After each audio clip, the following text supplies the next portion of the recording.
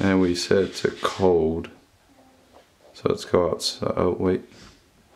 So let's set it to cold, and we're set to 57. You can hear it click. So let's go see what's going on with his AC outside. So looking at the furnace, we can hear that the blower motor kicks on, so there's wind inside, but there's no cold air.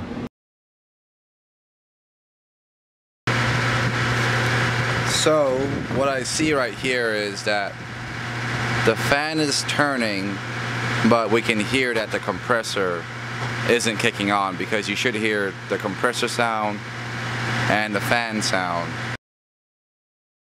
Before we do anything, we need to kill the power.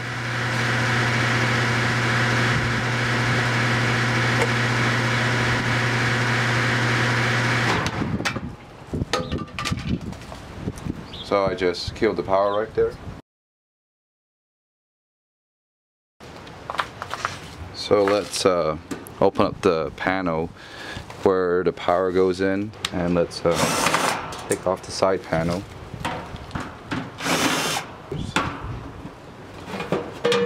And this pops right open.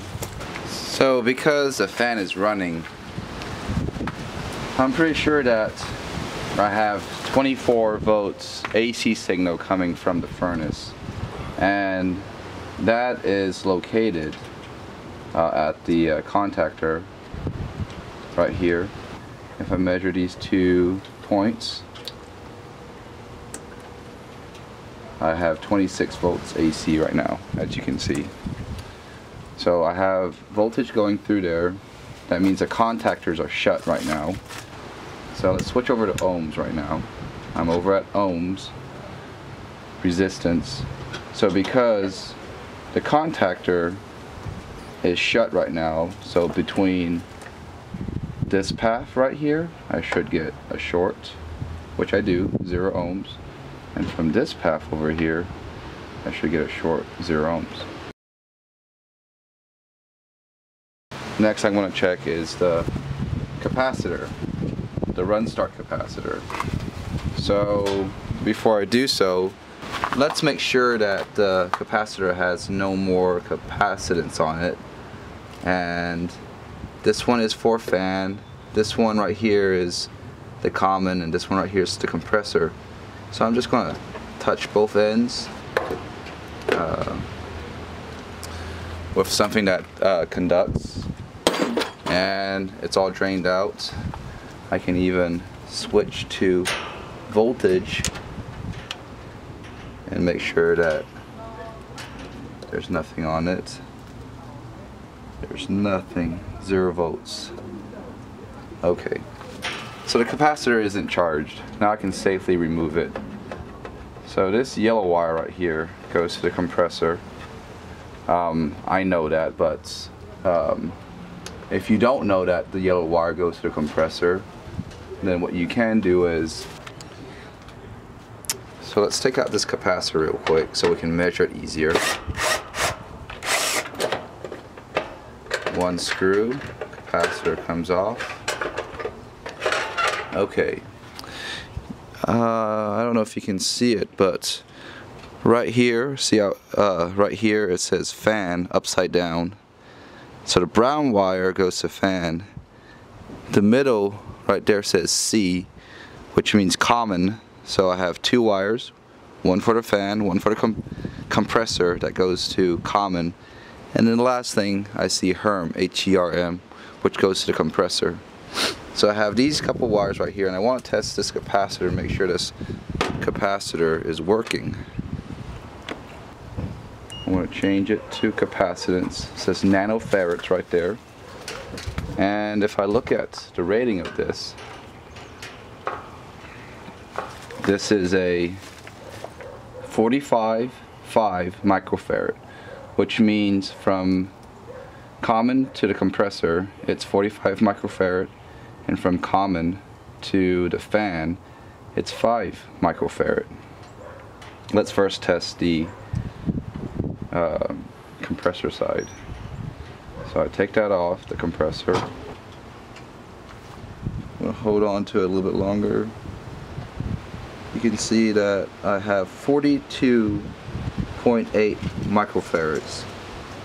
43, so it's pretty close to my 45. It's within 5% tolerance. From here to the fan, I get 5 microfarads. So I know my capacitor is good.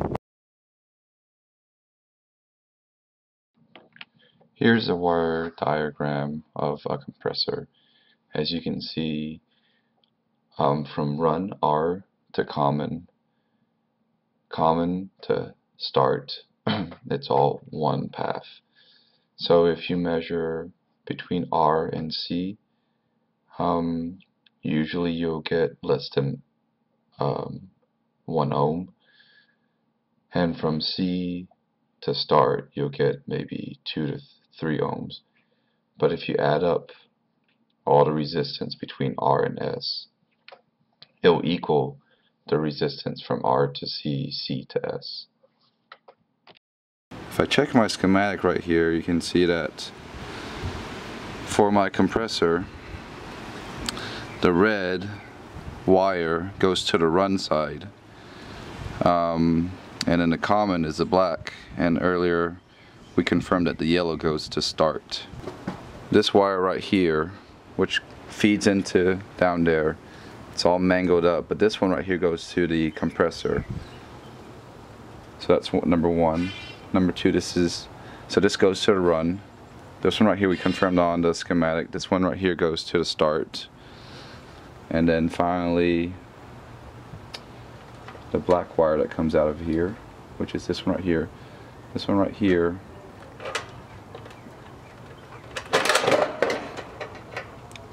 goes to common. So let's turn this on.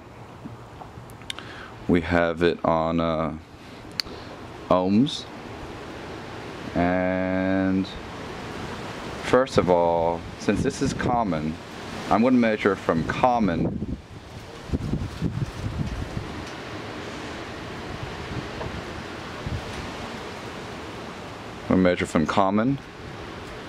to run right there, and it says it's open.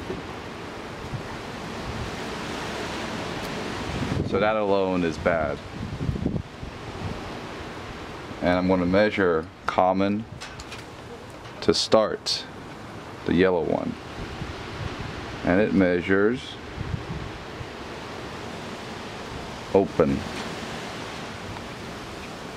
So I'm going to measure right now from run to start. So from run to start, and it measures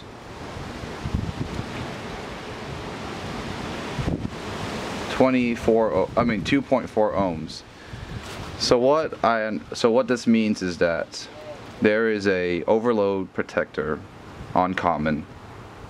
That overload protector popped open in an attempt to try to protect the compressor.